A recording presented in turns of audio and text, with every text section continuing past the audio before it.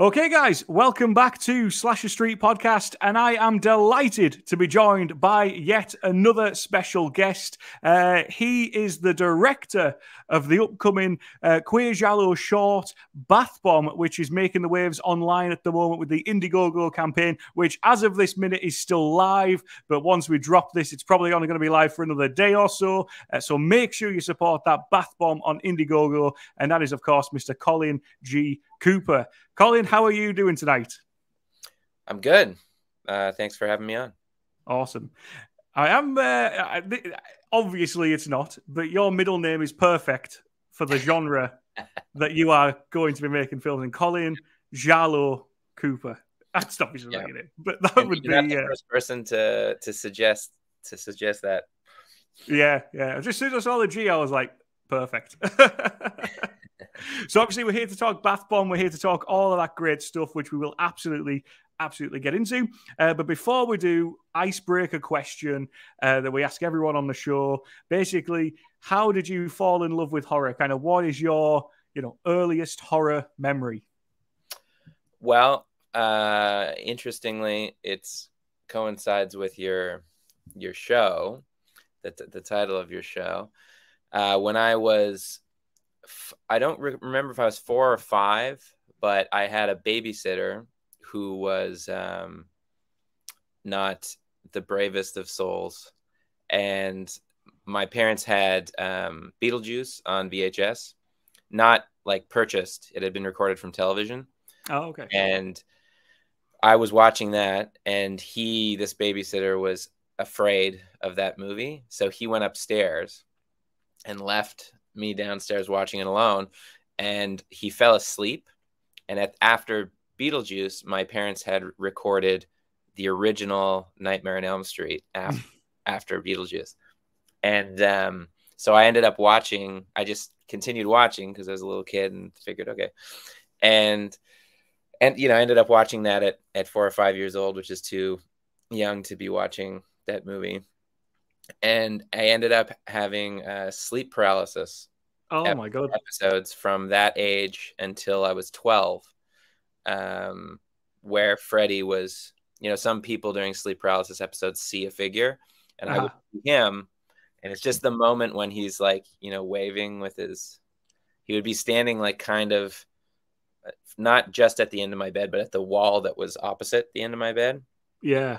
Doing that. And then sometimes he would kind of like walk up to the bed, and I'd snap out of it before he actually did anything. And then after age 12, I still had sleep paralysis episodes, much less frequently, but they still happened. But he was no longer in them. Oh my God. Now, did you watch any of the sequels before you were 12, or did that just completely shut you off? Because I think if you watched some of the sequels, maybe that would have made it a more lighthearted. Yeah, so no, I didn't watch any. It was so bad that we used to have this video rental store where I grew up called Bandito Video.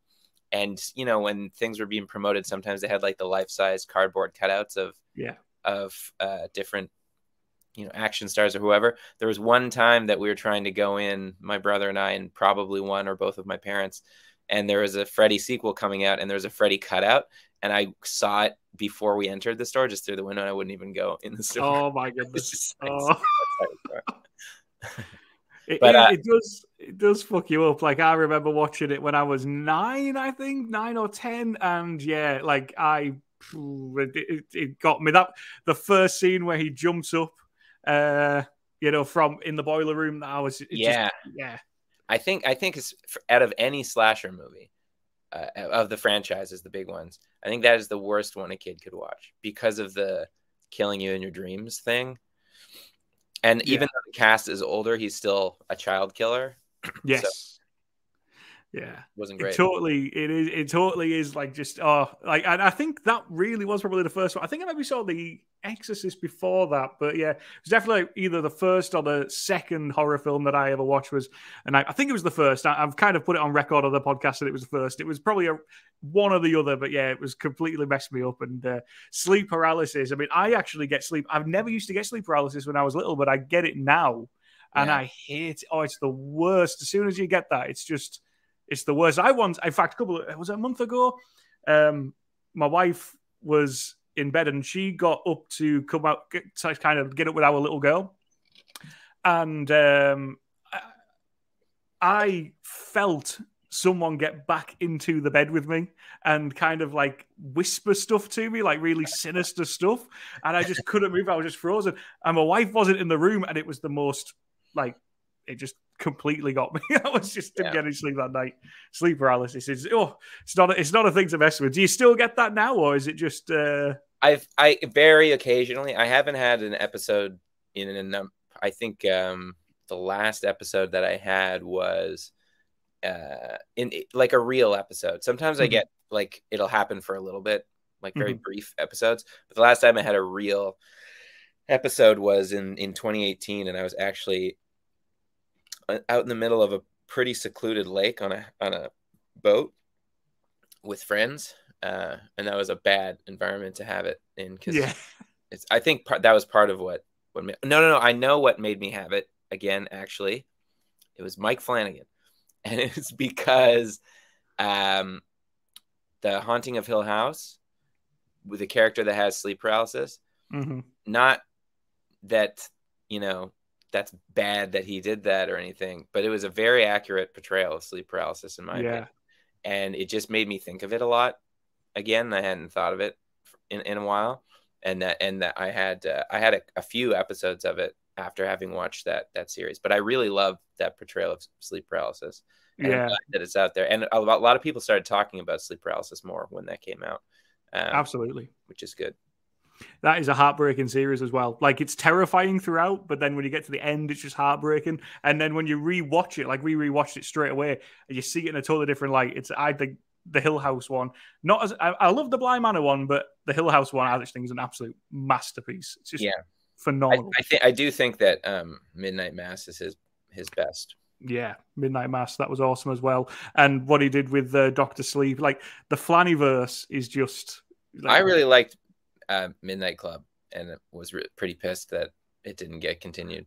I still haven't seen the Midnight Club. It's on my list of things to check out, and I think the fact that it got cancelled actually kind of maybe put me off it a little bit, but it shouldn't have done. But yeah, everyone said it was really good. I'd be curious to hear the story behind the cancellation. I mean, I guess I believe that it wasn't watched by as many people, but it just seems unlikely because it was excellent, and I would have thought that it would have pulled in younger people as well because of the age of the cast, but maybe not the case. Not to go too off topic, but I think I heard that he had signed some sort of contract with Amazon Prime, and he was going to do a movie for Prime, and then Netflix kind of threw the toys out the pram and just cancelled all of his stuff, because up until that point, the majority of his stuff was all Netflix stuff.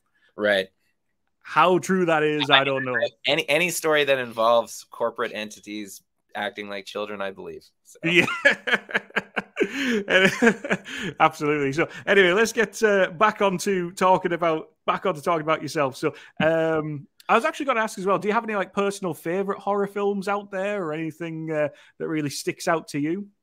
I have a hard time choosing favorites. Original Nightmare on Elm Street is a favorite. I didn't watch it again until I was 27, but I love that movie now. Technically not a horror. I don't know. Depends on who you are and what you consider horror. Certainly horrific is Lost Highway.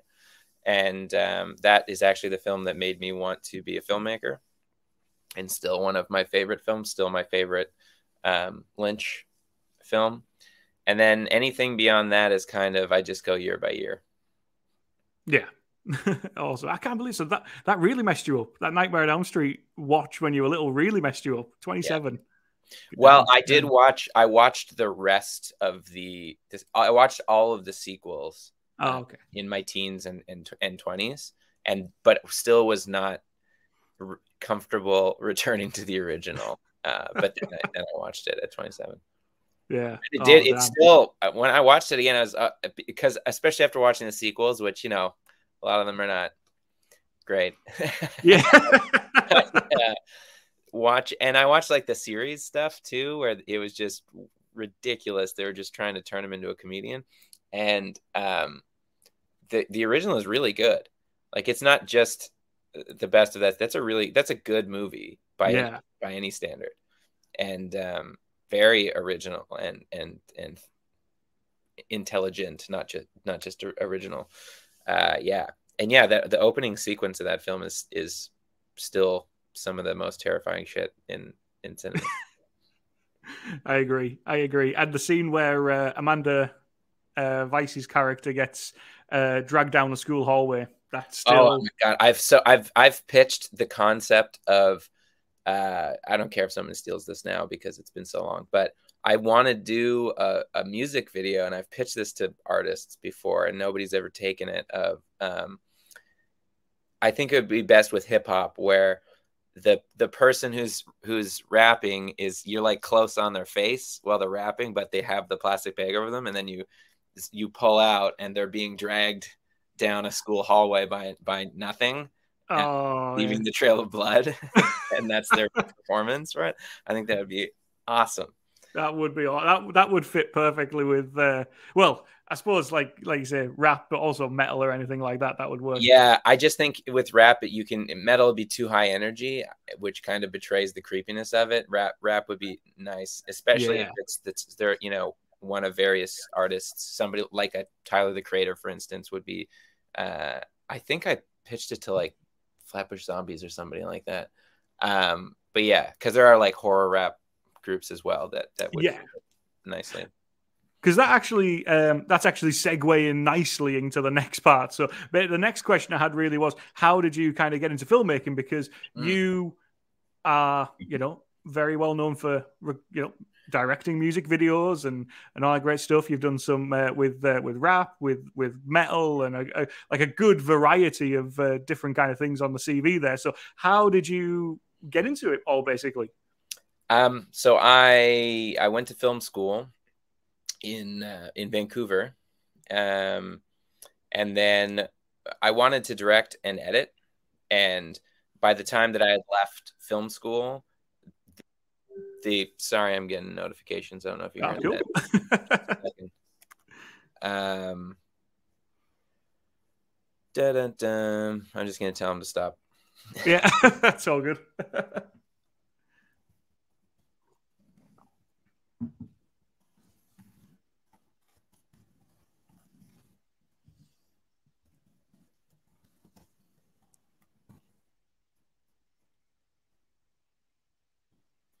Sorry. So yeah, so by the time I finished film school, the path for editing kind of an opening presented itself. So that's what I jumped into because, you know, the opportunity was there. And I was an assistant editor for several years, and then I started editing. I started in like the made for TV movie world, and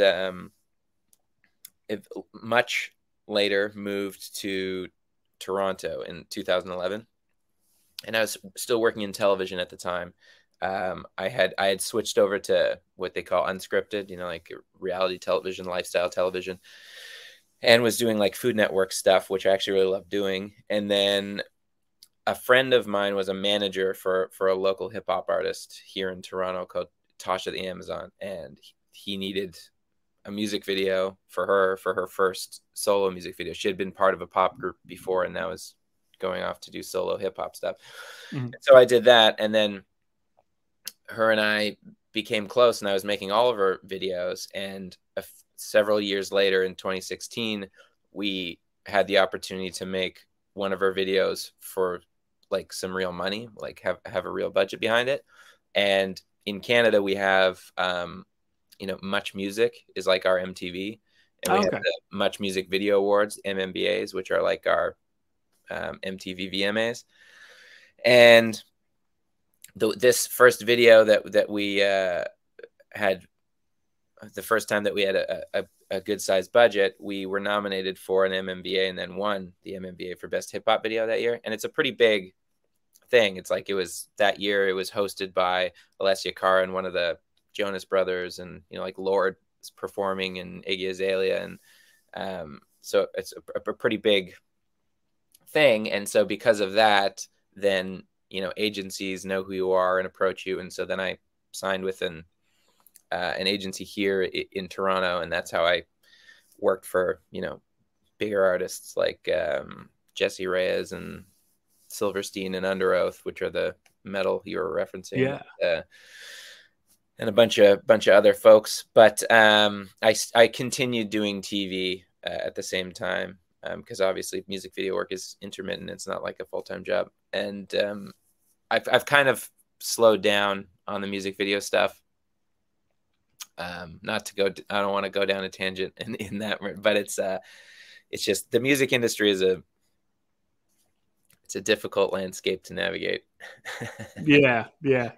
I am a promoter here in Carlisle. I put gigs on here, and like without even it's such a, at the moment, a difficult business to be in, but it is a fun business to be in as well. So yeah. I'm not complaining. I mean, I love the experience, especially artists who are really into the concept as well and want to work with you on making the concept instead of just listening to a bunch of pitches and going that one. I like it when the artist is involved. It's really rewarding in the end. And unlike working in television, you're not, I mean, it changes from situation to situation, but there's never a situation in TV where you're just left alone in my experience, just left alone to do whatever you want. And then they will put out whatever you did. And I really don't think that happens. I mean, it probably used to happen. Maybe the 90s was the last time it happened. I don't think that's happening, even if you're, like we were talking about Mike Flanagan. I'm sure there are still people giving Mike Flanagan notes. And, but if I've worked in situations in music videos where there is no one giving notes. The label and the management for the artist trust them enough and are letting them steer the ship enough that it's just you and the artist, and what you make together, that's what gets released. And that's incredibly rewarding. That's kind of like the best you can ask for creatively. And I don't know where it exists outside of music videos, which is why I'm still interested in doing them. I just don't do them as much because I've gotten burned out on the number of situations where it's not that case. And you have, like, in the last cut, you have notes coming from somebody, an email address you haven't seen, and you ask the man, who is this? It's like somebody who works in like artist relations at the label just wanted to have their moment. They wanted to give their little 2 cents, and it's like, well, why are we paying it? And you actually want me to pay attention to this? It's very frustrating. Yeah. Because so you do quite a lot in music as well still, or because I read or heard that you also are on the team, or whether you are kind of the man behind the Psycho Music Festival in Las Vegas. Las Vegas, yeah. Definitely not the man behind, but I've worked with Psycho since 2016. Ronnie Exley, who is also executive producer of Bath Bomb, he is one of the the mysterious. There's essentially 4 mysterious dudes behind the curtain that run that, and he's one of the 4. And really 2 who are like the actual day-to-day putting things together dudes, and he is one of those 2. But yeah, I've been working with them for a while, and some of the stuff that I've done, that's kind of easing out of music videos. I had an opportunity to do some music content that was through them, so I wasn't really working with labels. I was working with them, which was a digital series, a documentary series on Motorhead, which is like different bands doing, like, paying tribute to Motorhead, talking about how Motorhead influenced their career, and then ending the episode with a performance of a cover of a Motorhead song. And it was a pretty varied group of people. And for Ace, are you familiar with Motorhead? Oh yeah. Okay. For Ace of Spades, we did like instead of just having one band, it was like a super group type situation. So we had like Phil Anselmo doing the vocals, Gary Holt from Exodus and also Slayer playing lead guitar, and Nick Oliveri played bass and also did vocals on one of the on one verse, on the second verse. Who else was in that? Just a bunch of great folks. Yeah, that's awesome. That is also that big hitters in the metal world. So is metal kind of your bag more than kind of hip hop or anything like that, or is that just kind of, are you a mixture of everything kind of guy? Or I would say metal and metal adjacent, which includes some hip hop. just the genres are trickier now, so that's why I say metal adjacent. And I mean, even at Psycho, we have a pretty varied, like we serve kind of more niche genres in general, but it's predominantly metal, but there's a lot of stuff that is not technically metal, but metal people are definitely into. Yeah. And that's kind of where I sit as well. That's awesome. Yeah, I'm the same. Like anything kind of metal, pop, I say pop punk. Pop punk is just kind of my total bag. I know like that's totally not metal or anything like that, but like pop punk is totally my bag. Slam Dunk Festival over here and everything. That's kind of my. But I'm also a thrash guy as well. I've got. Have you ever heard of Gamma Bomb? No, I have not. They're a big Irish thrash metal band. I've got them playing Carlisle later this year, so okay, cool. Very excited about that one. And I've got who else have I got playing Carlisle? I've got a band called Ephenomere, who are a French melodic death metal band. So that's kind of like quite a mixture of people I try and bring to Carlisle. It's to varied success. Yeah. Yeah. I'm not a melodic death metal fan. I'm a death metal fan, not a melodic death metal fan. I don't listen to a ton of thrash. I have some like thrash loves that I listen to, and they're not even that popular. But do you know Midnight? No, not heard of them. They're like a Cleveland thrash and speed metal group that they wear like executioners masks when they. Oh, okay. They're just a fucking blast. they're hilarious. I actually went to one of my favorite recent shows just because it was so small and awesome. Is I think it's called Audio in Glasgow. Yeah, they played Audio, and that I don't know what that room fits, like 60 people. Like it's a small venue. Yeah, there's no way, and because there's not a barricade or anything, and the space is just like stage, bar, bathroom, exit. So the whole thing just turned into a mosh pit. It was like. If you didn't want to mosh, you needed to leave. There was no way you could get anywhere else. And, they wear their like masks and they really don't like to show who they are because they're in other bands and it's like a secret. And this girl like surfed to the front and like reached up to the lead singer's mask and he like palmed her head like it was a basketball and just like shoved her down. And it looked like, oh, that probably hurt. But after the show, outside when everyone's smoking, she was just like telling anybody who would listen about it. She was so excited that she got like shot to the floor by the lead. Yeah. They're like they walked out, like crawled over people off stage and like standing on the bar and playing. It's just they're very rowdy in general, but usually play larger spaces. So it's very cool to see them in like a unnecessarily small space. Yeah. That's awesome. So were you just here on a holiday or were you here for music or was there a... Yeah, I was only like an hour up the road from me. Oh, really? Yeah. Oh, shit. I should have came visit you. I was there for a mix of work and pleasure. And in Glasgow, I decided to see several shows. This isn't metal, but you know Peaches? Yes, I have, yeah. Yeah, so she was playing as well, and I went to that show, and that was one of the best shows, not just that I saw that year, but that I've ever gone to. Oh, I don't know if you've heard of her new tour. It's like I forget how many year anniversary of her first album, Teaches of Peaches, which has the song "Fuck the Pain Away," which is still probably her most famous song. But the show itself, the stage production was amazing. She had a giant, how like the Flaming Lips. Wayne does like the big like hamster ball that rolls out over the audience and he's inside it, the inflatable ball. Oh yes, yeah. So she did a giant inflatable dick that extended out over the audience, and then she walks in it like it's see-through. She walks through the shaft of the penis while singing, and then gets to the end of it, and there's a hole in the end, and she shoots fake jizz out the end of the cock on the crowd.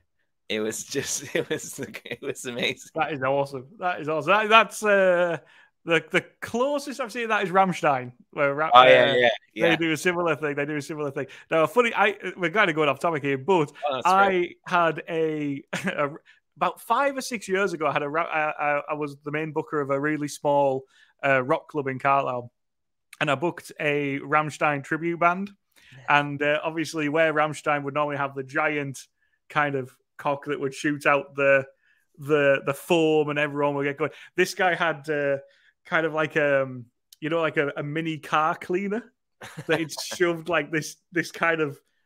It was probably about this big. So it was like this Right. miniature kind of cock and balls, and then it just kind of soaked everyone with the with the foam. It was just absolutely fucking hilarious. Like it's like, Great. what is going on? What is going on? This is the perfect Rammstein tribute. It fits for being a cover band. It's like, you don't want Exactly. to do it on the same scale as the real band. You got to do the cover band size version. Exactly. And that's kind of what he said. He goes, we are 1/10 of the price of Rammstein, and you get 1/10 of the show. So just brilliant stuff. Excellent. So anyway, we've got kind of 25 minutes there. So we will absolutely get into Bath Bomb. So let's talk about Bath Bomb now. Sure. I've wrote a bit, just kind of copied the synopsis from the Indiegogo campaign. So before we get into it, the Indiegogo campaign, that is live. It's closing tomorrow night, which is Friday night, 3 a.m. your time. Eastern time, yep. Yes, 3 a.m. Eastern time. So people watching, listening to this, you haven't got long to back it, unless, of course, it reaches its goal tomorrow. Which is hopeful. Hopefully, we'll still get there. So, but if you watch this straight away, we're at 88% right now. So we're doing. Oh shit! So that's really close. With a day to go. That's awesome. So, so you have time. Well, not much time, but you have time to go and back it. So, so yeah. In terms of what it said on the Indiegogo campaign, I absolutely love this little synopsis that is on here as well. So, Bath Bomb is a proposed short film written by Michael Clifton and directed by yourself, Colin G Cooper, with the intention of establishing a queer approach to the cinematic subgenre known as Giallo. It's about Jordan and Grant. Jordan is a sullen doctor with a refined manner. Grant is his beefy himbo boyfriend, and Jordan prepares an ostensibly romantic bath for Grant, but it takes a disturbing turn after Jordan reveals that he knows Grant has cheated on him. There's delicious violence, sexy man flesh, and a judicious amount of campy humor. So I'm really excited about this. Now, listened to an interview that I think you did a couple of weeks ago now, where it's a 5-minute short. Is that correct? Correct. That is a lot to fit into 5 minutes. That is a lot to fit into 5 minutes. Like, just that synopsis, I'm like, that's going to be like 15, 20 minutes. Like, that's going to... Because that's the best way. I mean, I don't know if I always agree with this, but the shortest way to tell a story is the best way.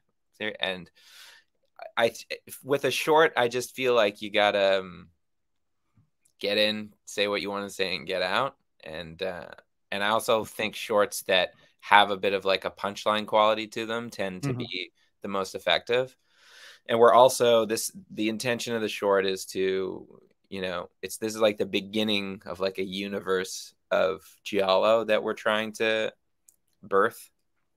So we're really just like, we just want this could be a scene taken from any of these other Giallo that we're going to make. Yeah. So we didn't want to waste time that didn't need to be there. This is just a scene.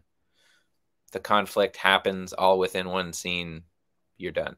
Awesome. Very, very exciting stuff. And from that, as soon as I think you emailed me and I checked it all out, I was like, man, that sounds absolutely awesome. So now, before we get into it in detail, we kind of touched on it before we recorded the podcast. And I'm just going to put my hands up here right now. And as sacrilegious as this is, I'm not much of a Giallo kind of expert by any means. In fact, as far as I'm aware, I think I've seen like maybe 2 or 3 Giallo movies, and even a couple of them, I'm unsure if they even are Giallo films. So, you're going to have to walk me through this a little bit. So just for the purpose of the listeners, and I suppose for myself as well, what is a Giallo film as a genre, and also what is a kind of a queer Giallo film? So what would be the difference between the two? Right. because it's quite it's, as far as I'm aware, this is a kind of a fresh ground that we are looking at, or maybe not so much, but they're pretty close to fresh. I'll let you know. So Giallo is it's funny to even do this because there are amongst the community of people who know Giallo, which is a pretty big community and tends to include a lot of filmmakers because it was influential on a lot of prominent filmmakers. There's a lot of debate over specific films whether or not they qualify as Giallo, and it's mostly because Giallo is it's like a 3-part thing. There's varying degrees of I'm gonna cough. That's right. There we go. There's varying degrees of horror, murder mystery, and erotic thriller. So some of them lean almost completely into one of those pockets, but they include all of them. And even if it's just like little hints of the other ones. And it was developed in Italy in the late 60s, became mainstream popular in Italy in 1971 because of Argento's Bird with a Crystal Plumage. And that started like the golden era of Giallo, which pretty much ended by the mid 70s. There was still some Giallo films being made after that, but they weren't of the same quality, except for a handful that were made by like the heavy hitters, which would be Argento, and really post 1975, like Fulci was the only other heavy hitter who was still making them. A lot of folks say that the true like death of Giallo was I think 1982, which was the same year Argento made Tenebrae, and Fulci made the New York Ripper, and those were the last two like great Giallo films that were made. Although saying that the New York Ripper is great is a stretch. Tenebrae is great. Tenebrae is a great film. And they, after Argento, they leaned more into the body count aspect of the narrative, and that's what started influencing American cinema, and Americans kind of took Giallo and turned it into slasher, but removed a lot of other elements of it. So I guess maybe listing some titles also helps too. Do you know Deep Red? Are you familiar with that? In terms of the titles that I've seen Suspiria. Okay, so that's all right. So Suspiria is technically not Giallo. But as I say that, there are people who would be like, it's totally Giallo. So because there are narrative elements that make something a Giallo, but Giallo also had a pretty specific visual language. Those things are hard to separate, and that's where arguments happen. Suspiria has the visual language of a Giallo, but it's not narratively a Giallo because there's not really a murder mystery. It's like kind of like you want to know who's doing the killings, but it's not like that's what you're trying to solve in the film. And it's also supernatural, which is kind of when things shift into like a post-Giallo world. Although there's a movie called Phenomena. I don't know if you're familiar. I've not seen that. No. Like Jennifer Connelly's first film is one of the things it's famous for. That one has some supernatural qualities too, because she can like communicate with insects through her mind. But it's still considered a Giallo, even by the most stringent of critics. What were others? So, well, one that I don't think is a Giallo, but it's a Fulci film, is Zombie. Now, I would say that's not a Giallo because it's obviously not a mystery, but it has some, as far as I can see, some stylistic things that maybe would kind of fall into a Giallo. Yeah. The music being one, the eye kill, that's something, right. And the kind of there's things that happen in that film. It's erotic in some places, you know, as well in some Right. scenes. So that is made by someone who is well known for giallo films, but Right. not technically. I would say that might probably not fall as giallo, but No, that is definitely not a giallo, but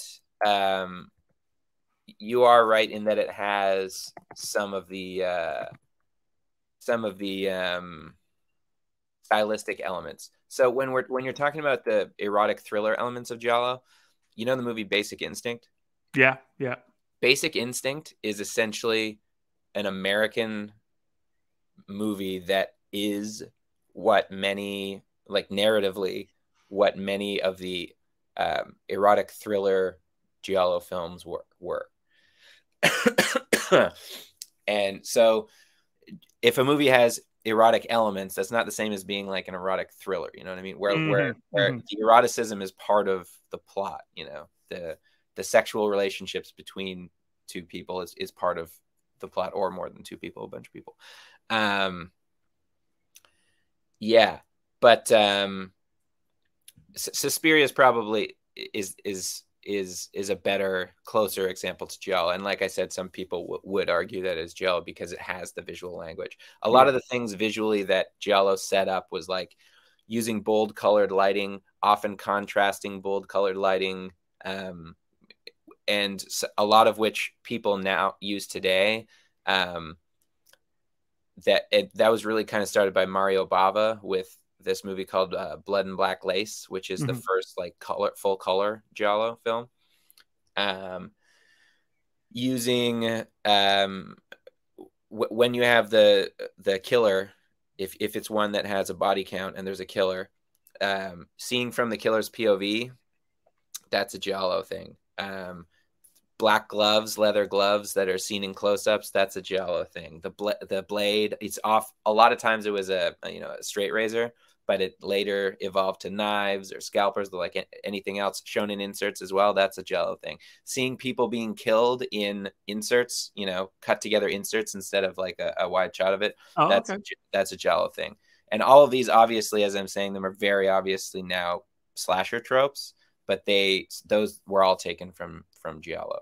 Yeah. Things like the killer is on the phone, that's giallo. Talking to the killer on the phone and the killer reveals that he's watching you. He's obviously outside her house. That's giallo. On the erotic thriller side of things, there was a lot of them where you have a heterosexual female protagonist who there's a queer female antagonist that kind of lures her away from, or at least tempts her away from, the straight and narrow path of being married or whatever she has going on in her life. That's a giallo thing. A lot of times that also involved like technically not incest, but like step brothers and step sisters who were sexually involved with each other. So giallo, when the erotic thriller stream and the body count stream merged, you would have those elements in the same movie. So you would have this erotic narrative going on, but also there were people being murdered by a black glove killer that you never saw. Oh, okay. Yeah. And very cool. The outfit of the killer even was standard. It was a black trench coat, fedora, black leather gloves. Sometimes they wore surgical gloves instead, which is what we're doing. But you know the movie Malignant? Yes, yeah. That was James Wan said that was his version of giallo. So there's a shot when they show in the attic, and it shows the killer's outfit is like hanging there. It pans up, and it's the trench coat, and you know the leather gloves are actually almost taken directly from Deep Red. You should see them. Deep Red's considered like the greatest giallo. And as it pans up, there's a fedora hanging there, even though you never see the character wearing a fedora, and that's just because it's a nod. He's like, see, it's giallo. Okay. Oh, cool. Very cool. So there's a lot of things there to unpack in terms of a genre, which is it's bizarre. No, that's absolutely awesome. That is absolutely awesome. Like, because you can see why I get confused with what is and what is. I mean, I think slasher street. You know what you're getting with a slasher. It's just easy peasy. Yeah.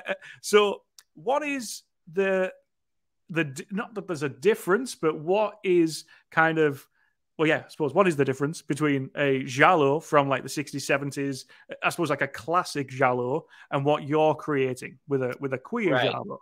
So you were saying before about new territory. Mm-hmm. So there is one. First of all, a queer giallo is just, from a queer perspective. Giallo films had a disproportionate amount of queer characters given the era that they were made versus any other genre or subgenre that was out there. Shit ton of queer characters, and they're often integral to the plot, but the representation of those characters was stereotyped and awful.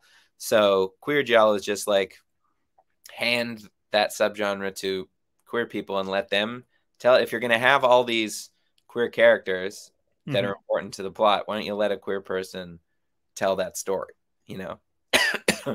It's almost like giallo was appropriated from queer people, but ahead of time, because queer people, it's like predates, it was already created as something that was voicing queer characters without any queer people giving input. Yeah. And there has been one in terms of like a prominent film that anybody would have heard of, called Knife and Heart. That it was pretty popular. Vanessa Paradis stars in it. It was nominated for a few awards at Cannes, and that's a giallo that's entirely queer. It's like a queer story. Pretty much everybody in the film is queer, but that's just it's a throwback film, right? It's a period piece. That's not what we're looking to do. We're looking to do something modern that has the visual language of giallo, carries the narrative tradition of giallo, but is told from a queer perspective, and it's our queer stories. Mm-hmm. That's awesome. That is awesome. So, because I think on the Indiegogo campaign, I was reading that that a lot of giallo films, especially back in the 60s, 70s, they, like you've just said there, they have a lot of queer characters in there, but they are misrepresented, as the killers, or as kind of comedy characters, or even worse in some respects, and that kind of thing. So is this kind of you putting that right, given this a correct representation essentially of queer people in this genre? In a way, I guess. I try to tread carefully around that type of language, like correcting things. But it's more just motivated by like what I was saying.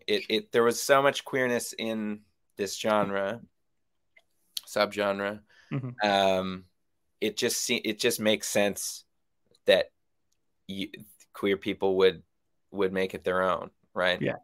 That's all it is. I'm not really trying to be like, oh, I'm upset about this bad representation, because I love a lot of those movies. I watch those, like even the super duper offensive ones. Like there's one that I think I mentioned in the pitch deck called Who Saw Her Die. It actually stars George Lazenby, one-time James Bond George Lazenby in an Italian horror film, and that's where his career went. And the killer in it, I'm spoiling it, obviously, it's the killer is being revealed right now, is a cross-dressing, he's a queer character, he's a cross-dressing priest who murders children and is the central figure in a pedophile sex cult. And when they kill him, they burn him to death and throw him out of a balcony, out of a window. Oh my God. It's just like, to me, it's so offensive that it's hilarious. So I don't watch something like that and like, feel hurt by it. It's just hilarious. It's so laughable. I'm not trying to say that it's that negative representations of any marginalized group are okay. And I understand, obviously, how as a queer person myself, I understand how that can lead to real violence against queer people, that repeated representations of that type are problematic. But I'm just saying my own motivations aren't coming from like I'm mad about this genre. They're just coming from this is such a queer genre. There's so much queer stuff going on. Like it's Suspiria visually.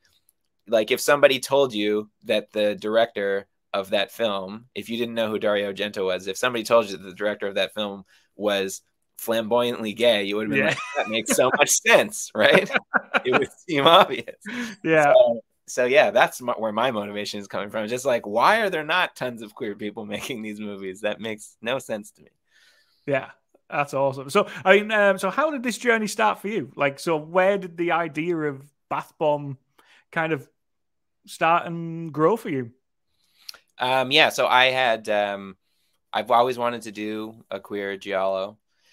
And after seeing Knife Plus Heart, that was kind of the first time that I was like, okay, it seems like there's an audience for this, even if it ends up just being like a bit of a more highbrow European audience, and maybe North Americans aren't going to be that interested. That's still cool. It was the first time I thought like this is something I could actually do at some point. I wasn't actively pursuing it, and I was at a film festival in the States called Film Quest, and they do this event called Filmmaker Speed Dating, and I met a writer during the Filmmaker Speed Dating named Michael Clifton, and we didn't have like during the very brief speed dating meeting, we didn't have like a project that we were like, let's do that. But we knew that we liked each other. We stayed in touch. He sent me a number of projects that he had written that hadn't been produced yet. One of them was a 1-minute short called Bath Bomb that he had written specifically for a 1-minute screenplay competition. And its final image was a very giallo image that I can't share without ruining our film. And but it didn't seem like the story had been given enough room to be its own story because he was writing it specifically for this 1-minute constraint. So we discussed expanding it and ended up expanding it to 5 minutes and fleshing out kind of the giallo elements as well during that expansion. And then I,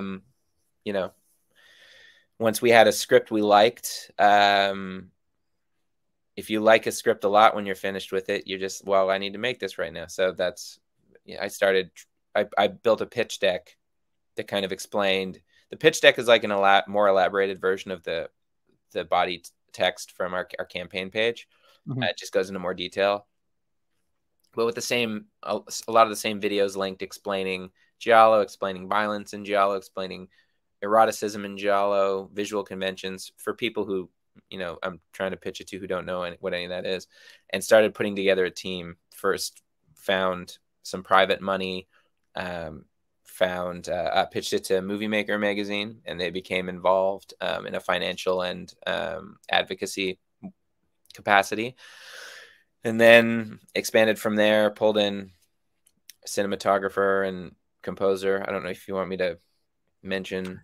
Yeah, let's just who's involved and all that kind of thing. Sure. Yeah, awesome. So we have our cinematographer is Jeremy Benning, who is primarily known to the world, or not primarily, but most widely known to the world as from The Expanse. I don't know if you've seen that series. Oh yes, yeah. Yeah. So he came on early on that show and created the look for it, and then was the primary cinematographer for all 6 seasons, which is rare in television. You often have various different cinematographers throughout a series. He's also shot episodes of The Boys. He did 2 episodes of Guillermo del Toro's Cabinet of Curiosities, including Anna Lily Amirpour's episode, which is my favorite episode of the series. And right now he's shooting Cross, which is a series based on James Patterson's Alex Cross novels, which were they were movies in the 90s, like Kiss the Girls and Along Came a Spider. Morgan Freeman playing the lead. So that's a series now with Amazon. They're shooting it right now. So our schedule is based on him finishing that, and then we'll shoot this. And our composer is Teresa Wayman, who's a founding member of Warpaint, which is a pretty popular indie rock band from the States. And her brother Ivan, who's a producer and engineer who's worked with, in addition to Warpaint, has also worked with like Adele and The Killers and Beck and Weezer and Carly Rae Jepsen and Father John Misty and a bunch of folks. And you were mentioning before, like musically, things that are Giallo. So, you know, a lot of Giallo is like Ennio Morricone and Riz Ortolani and Stelvio Cipriano and like jazz-based, lounge-based stuff. So even though that's not what they normally do musically, that's what they're doing for this. So they're going to make a jazz and lounge-based score for Bath Bomb. And you can buy it on vinyl from our campaign. Oh, okay. That's awesome. Both in a normal standard edition and a limited edition signed by Teresa and Ivan. That's a cool perk. That is a really cool perk. So what whilst you've kind of touched on it there, kind of what are some of the perks that people can get on the Indiegogo campaign? So we have kind of the standard Indiegogo.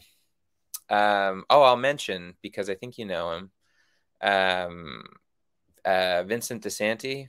Yes. Yeah. So he's our crowdfunding producer. Oh, okay. Because I was going to ask as well. That was also a question I was going to ask. Was how did you and Vincent kind of get in touch to get that arranged? Because Vincent is the king of Indiegogo campaigns. Like he is also like the great connector in independent horror. You know. Yes. He knows everybody, and he's just such a nice guy. Yeah. He's happy to bring people together. So I met Vinny at Maud's Pizzeria in Provo, Utah.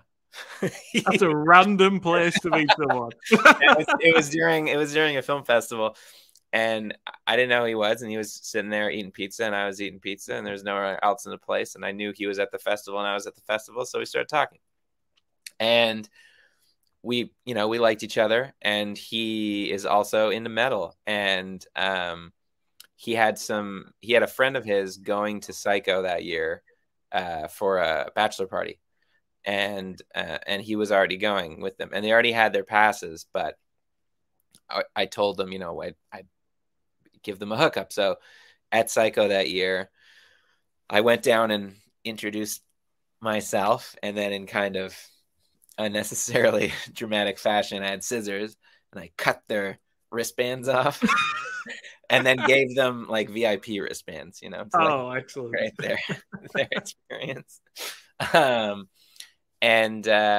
So we were friends based on those interactions. And when we wanted to do this and decided that we wanted to, we already had, as I had mentioned, private money and some money from Movie Maker involved. We needed more. So we decided to do a crowdfunding campaign, and he was an obvious person to talk to about it. And then he just came on board as a crowdfunding producer. That's awesome. That is awesome. And if there's a man that you want kind of running an Indiegogo campaign, he is the man to do it. Like his Never Hike Alone 2 is like well over $250,000 now. It's just absolutely insane. So yeah. And from all intents and purposes, from what I could see, the Indiegogo campaign has been a huge success so far, and we're at 88% as of now. Well, don't jinx it. Okay, we'll touch wood. We'll touch wood. Yeah. I just refreshed 92%. Oh my goodness! So it's looking pretty good that's gonna hit. Stop with the jinxing. One thing I did want to ask though, just about the Indiegogo campaign. Now I'm gonna twist that jinx on its head here. Okay. If you don't hit the goal of $25,000. Because I think that's the flexi goal at the moment, 25,000. Correct. Will that affect anything for you, or will it still go ahead as planned? Or it's going to go ahead as planned. It's going to go ahead regardless. I mean, even if we hit the goal, we'll go into in demand, and we're going to continue to try raising funds. If you read the campaign, like the ultimate goal would be to get more like 60K out of the crowdfunding campaign, and once the campaign's over and we're in demand, we'll keep trying to raise funds through the campaign. The way in demand works, right? It's still open essentially indefinitely as long as you keep getting some level of contributions each month. But we'll also look for other private sources of money just to get us where we want to be. I know it sounds a little crazy. We're talking about a 5-minute movie, and we're just saying that this is at $25K, and we also have private money and money from Movie Maker. We're like, how much are you guys spending on this? We're spending quite a bit on it, but it's because we want the main point of it is we're trying to establish this visual language that we're then going to expand into a feature world. So there's no point in doing it for less than the best it could be, you know? Yeah. Like there's even a $10,000 version of this movie if you wanted to, but that's not going to sell what it's supposed to look like on a feature level. So we need this to look like what it's supposed to look like on a feature level, or there's no point in doing it at all, because that's the point of this short. So yeah, it'll be an expensive 5 minutes. Yeah, but if it's going to look good, you know, that's one of the reasons we needed extra money to do a crowdfunding campaign also is once you start bringing in people like Jeremy Benning, like obviously dude coming off of Cabinet of Curiosities that, you know, he was nominated for an American Cinematographer Society Award for. You're not paying him what you pay, and his crew also what you're gonna pay, you know, your friend cinematographer, or even people that I would have potentially brought in from music videos. It's still a different world, right? Yeah. Totally different ball game. Yeah, a show like that, the world that Jeremy's coming from is like the top essentially in terms of production value. Yeah, and you get what you pay for as well. You know, you get the best, and so 90 to 92%. Did you just say that? 92%. Yeah, that's where we're at right now. Awesome, that is fantastic. So for people who want to get involved, what is on offer on the Indiegogo campaign? Like, what would you recommend? What is available? What would I recommend? Recommend everything. Executive producer credit for $5,000. That's my recommendation to all listeners. No, we have various credits, you know, starting from a special thank you credit for 100, and then there's an associate producer. Those might be sold out. Yes, I think they are. Cool. There were associate producer credits for 250. There is co-producer, producer, and executive producer. The executive producer credit is the only thing we haven't sold any of. I'm not shocked. It's $5,000, but but the producer credit for 2,500 we have sold. No, they're not sold out, so you can still get one. But we have sold. You can get any of the credit perks come with a digital package, which is a digital screener of the film, digital version of the score, PDF of the script, comes with a crew T-shirt, and a print of the poster. Oh, our poster was designed by Creepy Duck, who is the best horror poster person in the game, if you're aware of him. Yes, I am very much aware. Yes, yeah. He did, you know, Barbarian, Mandy, Terrifier 2, Smile, last 2 Scream movies, the Hellraiser reboot, more. Yeah. Bath Bomb. He did Bath Bomb. Yes. Yeah. It's very eye-catching. And yeah, it is very, very eye-catching. He's also incredible to work with. If anybody's looking for a poster, he's great. Responds immediately to emails. There's no, you know, argument over when you have notes. And oftentimes if I had a note about something that was like really nitpicky, instead, not only would he respond within a few hours to the email, but the note he'd already have made the change. You know, he'd already have the new draft, which is perfect. That's awesome. I like a lot of his work. It's very VHS classic VHS cover. That kind of is the vibe I always get with his work. And it's just in horror, and I say this so many times on the podcast, the poster gets the people through the door. Like, I'm not saying this is going to be the case for Bath Bomb at all, but I've seen it in the past where, you know, even if the movie is not really that great, the poster gets people through the door because it's an awesome poster. It's an awesome poster, and I'm sure that won't be the case with Bath Bomb, but that is in horror that happens so much. More than you would think. So in terms of Bath Bomb, what can people expect? What we've kind of touched on it, you know, with the giallo and the aspects and stuff like that. So what? It's only 5 minutes, but what can people expect when they go into this? What will you have in store? Well, kind of like that last bit of the summary. There's violence. The violence happens suddenly and is very violent. And there's man flesh, definitely. There's naked dude going on. There is humor, and it's campy, but it's not enough to make you cringe. I mean, unless you just have a zero tolerance for camp. And it's going to be shot beautifully. It's going to have it's modern day. It's not a period piece, but there's going to be a retro vibe to it. We're bringing back a lot of set pieces that you would expect to see in giallo. Like there's a reel-to-reel player. That's what the music is playing on. We're doing with the score. We're doing something that was common in giallo, is that the score is playing on a diegetic source, like in the room. You see when the scene starts, somebody presses play on the reel-to-reel, and that's how the music plays. But then as the scene goes on, the music changes to match the emotional tone of the scene, which obviously makes no sense if it's playing on the thing, but that they used to do that in giallo and it was very weird.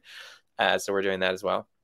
And like fun, well thought out. The cameras, everything was really not over choreographed, maybe over choreographed, but very choreographed in giallo. So there's no shots that are kind of like just standard coverage. Everything is like long zooms and snap inserts to think, like really claustrophobic snap inserts to things. And we're going to do some split diopter stuff. I don't know if you're familiar, but with if you had one person standing at the end of the room and one person standing right in the front of the camera, you use a split diopter in your lens so that both are in focus, but there's a blurred gradient between them where the glass is split. So just fun. Yeah, tricks. That's awesome. And I kind of want this to be longer than 5 minutes, just the way you talk about it. But this sounds brilliant. So, if it goes well and we get to make the feature, then it'll be longer than 5 minutes. You'll get if it goes as well as we're hoped. We have 3 features planned. Oh, excellent! So you'll get to see 3 features with the same shooting style and progressively more bizarre stories. Yeah. So I was going to ask, actually, is this so obviously you said there the plan is to make this into a feature. Is Bath Bomb going to be the kind of the catalyst of a feature? Is like this just like a small, essentially a scene within the feature itself? Have you seen the Mortuary Collection? Yes. Yeah. So Ryan Spindle, I met him on the festival circuit. The guy directed and wrote those. That's unlike a lot of anthologies. He did all of them. And the frame narrative. So the plan for this is we're kind of doing what he did, where he made the Babysitter Murders first, and then that went around to festivals, and then made the Mortuary Collection with the Babysitter Murders as one of the shorts in the anthology. So we want to do a giallo anthology, and Bath Bomb would be one of the shorts in the anthology. Nice. It helps because then you're going to festivals with like, this is what it's like you're going to festivals with a trailer in a way for the feature that you're trying to get money for, because you're like, this is the style that it's going to be. We can already pull it off. Here it is. Yeah. Yeah. Awesome. You mentioned as well. This is just something that just kind of came to my head there a little bit in terms of what's on show in the film. Are we going full frontal, man flesh, full frontal on screen?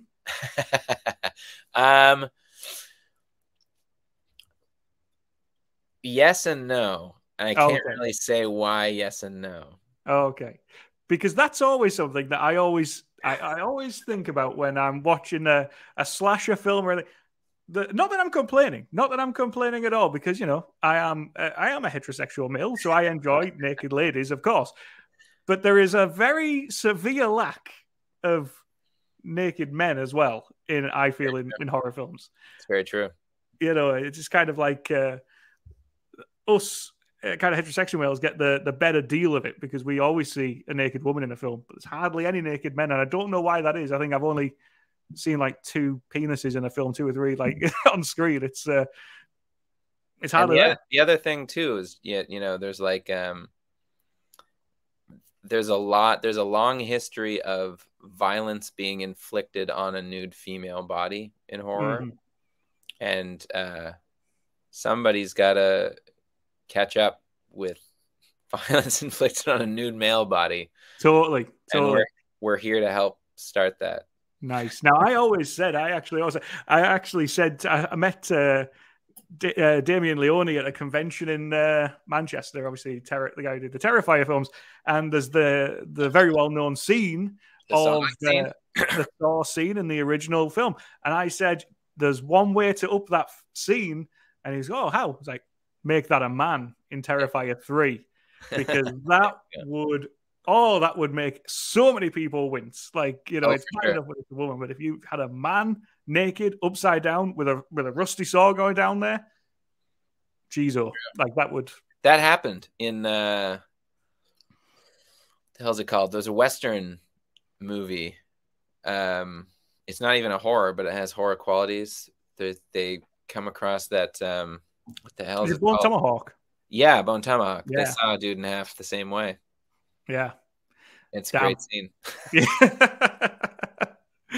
Now, I did want to ask you just a little bit off topic. Well, actually, before I get onto this question, what I wanted to ask was about kind of the gore in the film, because while we're talking about Bath Bomb, we'll still stick on to this for a second. But in terms of the gore in the film, what can people expect from that kind of aspect of it? Because I think it's 5 minutes, but there's only 2 characters, so presumably one of them is going to have a lot of bad shit happen to them. Actually, there's 2. There are 2 images that you haven't seen before that'll be in the movie in terms of gore. One of which is the final image that we think will really stick in people's, but I can't say anything about it. Oh, okay, that's fine. That's totally cool. That's exciting for me anyway. I'm looking forward to that. I'm looking forward to seeing whatever that is. So, but what I did want to ask, actually, this is a Queer Giallo film, and I just wanted to ask you about queer representation in films today and TV shows today. And obviously we've come a long way, kind of, as a society, whilst also not coming anywhere as well. We're kind of at a red light, but it feels like we're getting somewhere. So how do you feel about that in terms of, queer representation in movies and in TV shows today? Do you think we're on the right track, or how do you feel, as a queer male, that is today? It's hard to judge in terms of like, are we on the right track? Because defining we gets tough. It's when you try to think we as inclusive of all of society, that's like, I don't know. That's hard. I on another podcast recently was talking about The Last of Us, and I do think that on the creative side of things, there seems to be a lot of creative people who are happy to include and are including more queer stories in projects, and have gone beyond the stage of having queer characters where their whole existence in the project is just about the fact that they're queer, because I don't consider that progress. That's just, you know, yeah. If that's because the point of inclusion, whether you're talking about a queer person, a black person, a trans person, elderly person, should be just that they're a character like any other character, a person with disabilities as well. Real inclusion is you're not putting them in a film to talk about what makes them different from everybody else. Yeah. And it seems that there are people who are interested in doing that, but the response from the general public still seems to be stupid. Like what I was talking about on the previous podcast was how the what's his face, Parks and Rec. Oh yeah, I know you. I don't actually know the actor's name, but he played Bill in The Last of Us. Yeah, the Bill episode of the Last of Us, everybody seemed to think was like the best episode of that series, myself included. And then Nick Offerman, that's his name. And then on ratings sites, I still haven't checked to see if this is still the case, but when the show was still in the midst of airing, that episode was the lowest rated episode on rating sites because anti-queer people ratings bombed it. And so that's where I feel like trying to say, where are we on the right track? It doesn't seem like there's a we to talk about, because it seems like the people making content are on the right track, but the people consuming content are a different we, and they're maybe not ready. I'm not saying nobody in the world is supporting these stories, because obviously a lot of people love that, and it wouldn't have been made if there wasn't an audience for it. But it's a pretty powerful element of people who don't want their content all gayed up, you know. And I mean, I don't want to be like complaining or get negative. But this campaign that we've been doing, starting on day 2 of the campaign, we've got daily DMs on our Instagram account and comments on various platforms that are homophobic and anti-queer. And you know, I've just been deleting them. Some of them are still up because some of them are harder to delete. Like sometimes on Twitter they just like gray it out and you can't actually delete it. But yeah, everything from like you know, horror doesn't need to be gay. And first of all, queer is not necessarily the same thing as gay. There's a whole umbrella of things that is queer that is not necessarily gay. And when you say something like that, it reveals how well you know what the queer community is. Everything from that to like, you know, just straight up ignorant, stupid shit. Like one person DM'd us on our Bathroom Instagram account that they hope we die. Like, what the fuck is wrong with people? Well, I'll tell you what. I'll tell you right now. I'll look, because I'll be putting this on my Insta. Like, and you know, I've been pretty quiet on Instagram, I'll be honest, the last few weeks. But I'll be putting this on the Insta. I look forward to getting those messages. You know, why are you supporting this and all this kind of shit? What is wrong with people? Like, why does that matter? Why does that offend you? And the problem is, you can't have a discussion like that with people like that. They're just completely ignorant. They're completely tone deaf to, you know. And as you say, whilst there's people like that, I always try and think that is a small. I try and think that is a small representation of society. And unfortunately, these ignorant people tend to be the loudest, and that's the annoying thing. Yeah, but I mean, I mean, you don't live in the States. I mean, I don't live in the States either. I live in Canada, but I spent a lot of time in the States, and I grew up in the States. And it's not as small, like it's a powerful voice in the States. I don't know how much you follow American news, but there's a lot of there's an anti-queer movement in the States that's growing in strength in terms, there's the anti-drag movement and anti-trans rights movement. And now like the don't say gay thing that's, there's don't say gay legislation being passed in some states in the United States right now. And yeah, it's pretty crazy. I was going to backtrack for a second though, to say like, these people are just like ignorant. This campaign has been interesting just because that's what I've always assumed too. But there's some people who have actual like arguments for why they don't think we should make this.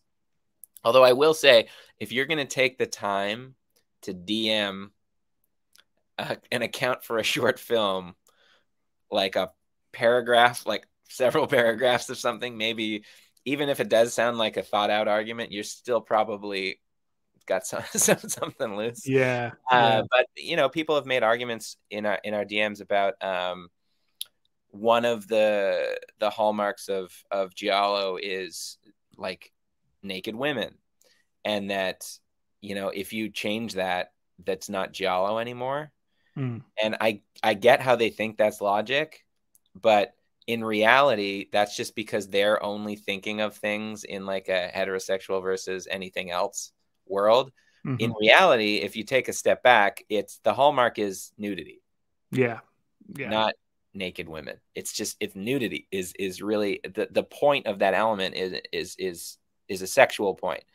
But if you're not thinking of an audience that's just straight people, then nothing about the structure of that necessitates it to be a woman. So anyway, I didn't respond with that, by the way. I deleted the DM, blocked the person, and moved on with my life. But yeah, I think it's interesting that some of these people think that they have like arguments for why a queer Giallo should not exist. And it is beyond belief. And unfortunately, as you say, that Donald, I'm not going to try and get too political here, but Donald Trump has a lot to answer for all this kind of nonsense that's going on in America at the moment. The social divide, I suppose it's always been there, but unfortunately, he seems to have made people think it's okay to like air these views as if you're saying, "Oh, do you like chocolate ice cream or strawberry ice cream? Let's have a discussion about that." It's like, no, you're being homophobic, and that's not good. That's not how society should be, even if you have those thoughts. And it's beyond belief. And touching on it there, they say about how it shouldn't be. There was the Lightyear film that bombed, the Disney Lightyear film, because there was a lesbian character in that film. It's a kid's film, and like, oh, kids shouldn't be seeing this. And it's like, but that's a true representation of the world. Like, if you don't show them there's no difference between kids seeing a gay relationship and a straight relationship. Exactly. There's sex involved in both, and that's the only part that's not, kid friendly. And they definitely don't show that in the film. So, I'm guessing there's no lesbian sex scene in that movie. No, and it's something that really infuriates me. I have a lot of gay friends, and it's something that really pisses me off when I see some of the shit that you read. And as you say, a lot of it was brought to the attention from the Bill and Frank episode of The Last of Us, which was an absolute masterpiece. I was in tears at the end of that episode. And the other one too, where they show Ellie's past. Where that was exactly in the mall. But the thing is, that was in the game. Both parts of that. I mean, fair enough. The Bill and Frank episode was extended. We saw Bill in a slightly different light in the game, but he was still gay. We knew he was gay in the game. It's openly referenced, and The Last of Us is a DLC where it pretty much played out play by play as they showed it. So people shouldn't be going into this thinking, "Oh my god, what agenda are they throwing at us here?" It's like, no, this was in the game that came out 10 years ago. That's their source material. That was another comment we talked. You just used the term agenda. That was another comment that we got on Instagram, was that something along the lines of like, and here I thought indie horror was one thing that the gay agenda wouldn't ruin.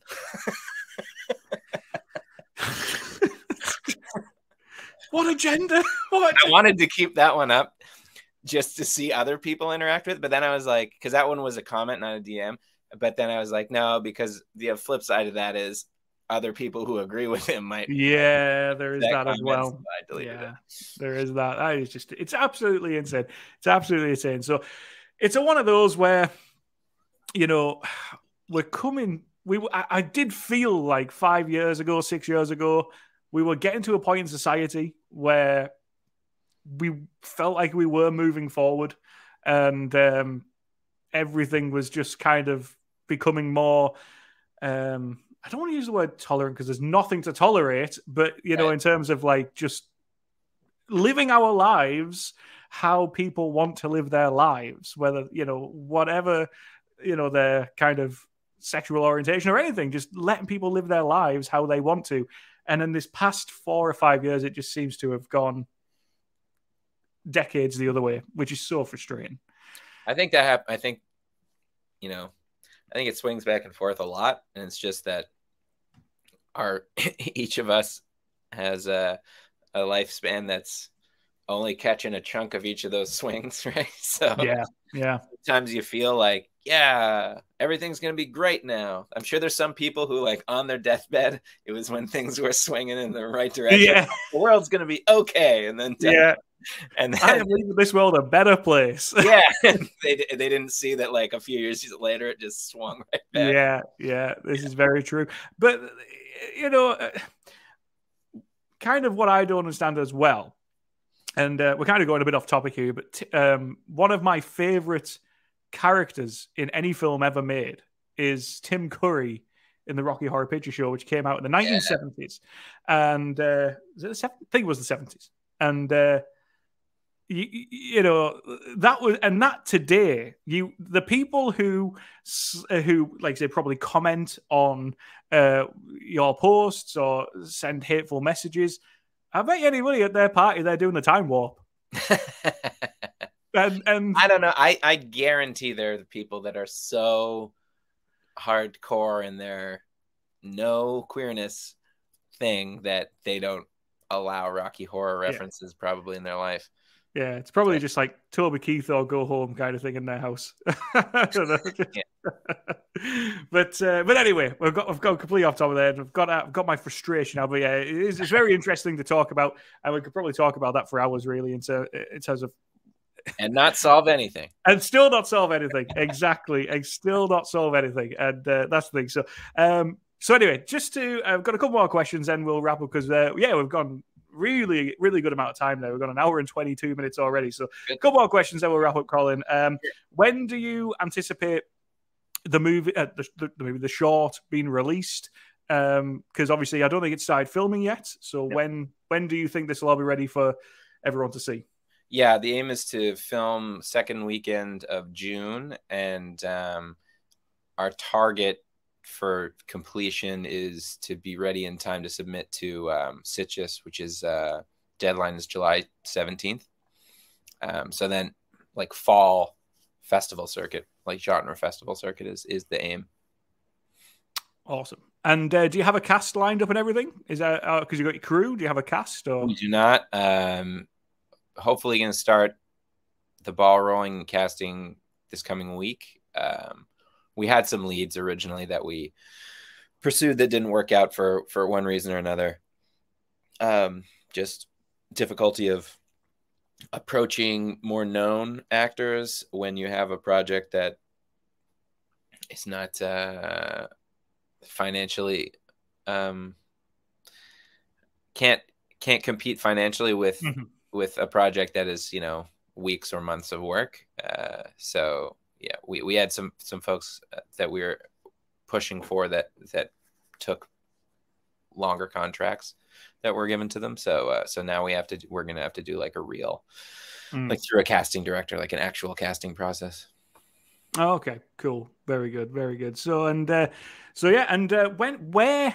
One thing I want to know is where will people see it? Because you're not offering a like a DVD or a Blu-ray or anything like that for this, because it's just a short. On the Indiegogo, there's a digital download that you can get. So will this be available anywhere else in terms of like, will it only be those backers or?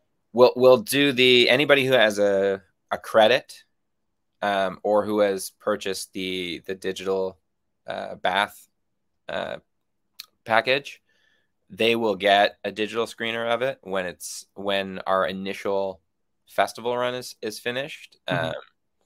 Potentially earlier. We're just navigating the whole like rights rules, because you can dequalify yourself from festivals if your project gets out there. It's really just a matter of like, will a backer take the digital copy that we give them, find a way to pull the rights blocking off of it, and then put it on the internet, which I don't think people are going to do that, but we're probably not going to give the digital screeners to people until after the initial festival run, just in case. Will it be going on YouTube or anything like that afterwards, or it'll just be the digital?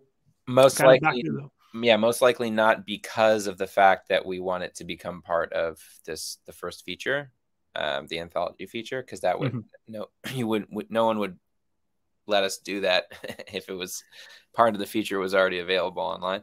So we'll probably other than backers of the campaign, the rest of the world will see it either at festivals or when it's part of a feature in a couple of years. Awesome. Well, that actually is a great incentive to people out there to back it, because if you back it, you get to see the movie. If you don't back it, or the short, I keep saying movie. I just keep saying that, but the short movie. If you don't back it, you're going to be waiting years, so potentially to see it. So yeah, absolutely, everyone get out there. I suppose we're going to put the links in the show notes as well on YouTube, and I'll also put the link in the show notes on the podcast. So anyone watching and listening to this, check out the link below. And also, fingers crossed, touching the wood again, that if we do reach the demand, even if you are listening to this kind of in a week or two's time, the campaign will hopefully, touch wood again, still be live, still be open, in demand, so you can contribute afterwards. But to guarantee it, do it before 3 a.m. Eastern on Saturday. So that's awesome. Now, Colin, so last question. What is next for you after Bath Bomb? Kind of what is your plans? Is it just straight into this anthology, or do you have anything else lined up? That would be the dream, straight into the anthology, but I also need to pay my rent and eat food. So I still work in television.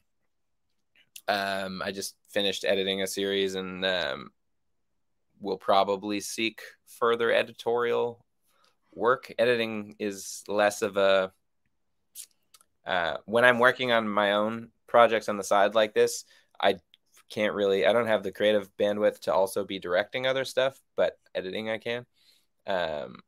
So yeah, I'll probably be looking for some other editing contracts. Awesome. And is that just like your gig? You just freelance editing? And yeah, man, yeah, that is awesome. I would love that sense of freedom. I'm locked down to the old 9 to 5, and that's why I do gigs and promote stuff to kind of give myself a bit of, and this podcast to kind of give myself a bit of, freedom outside of the old ball and chain that is 9 to 5. So that is very cool. Where can people find you, Colin, in terms of social media and stuff? Where can people keep my address? We'll keep tabs on you. I have a website that is just colingcooper.com. Colin G Cooper, all one word. And I am on Instagram at Colin G Cooper, all one word. And that is the only social media I use. I have a Facebook and a Twitter, but I don't use them. So if you follow me, you will not get anything in return. Awesome. Well, Colin, it has been an absolute pleasure to talk to you. We've got an hour and a half there, and it's been awesome to chat with you and talk all things Bath Bomb and tangents and everything in between. So, thank you so much for coming on the show. Thank you. And I really hope Bath Bomb is a massive, massive, massive success, which I think it will be, to be honest with you. Thank you. Perfect. Awesome.